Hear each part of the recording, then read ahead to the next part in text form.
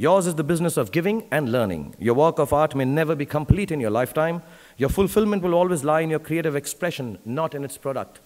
So look beyond the brickbats, the critics, and know within you that you always have a choice between barter and creation. Life as a creator will always be a tightrope. So do not try to feed your stomach with creativity. It is food for the soul, not your stomach. Do not be afraid to defy conventions.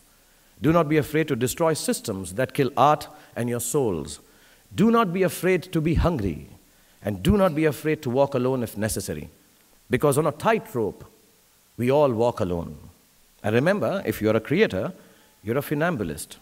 And not very many people know what it means, let alone be it. So be a funambulist is my prayer to all you creative people here at Yale tonight.